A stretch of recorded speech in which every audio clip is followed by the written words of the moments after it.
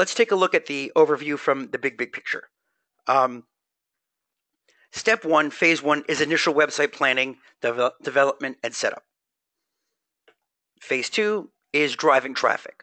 So whether you do that with search engine optimization, social media, pay-per-click, which is AdWords, or website marketing, phase two is driving traffic. Phase three is website analytics and tracking and conversion optimization. And what that means is what's working and what isn't working. It's very, very important.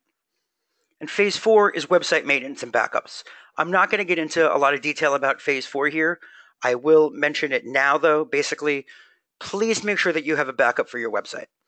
If you are running WordPress especially, there's no reason you shouldn't have your own backup. If you do ask your web company for a backup, they will sometimes kind of give you that look that we give when someone asks for x-rays, but certainly you're entitled to have a backup. You should have a backup. And if someone gives you a problem, you can say, I was at a webinar where someone who knows what he's talking about said we should have a backup.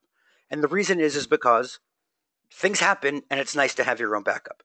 Certainly if you're on a proprietary platform, you won't be able to take that backup and restore it. But certainly if you're on a platform like WordPress, you should absolutely be able to have a backup.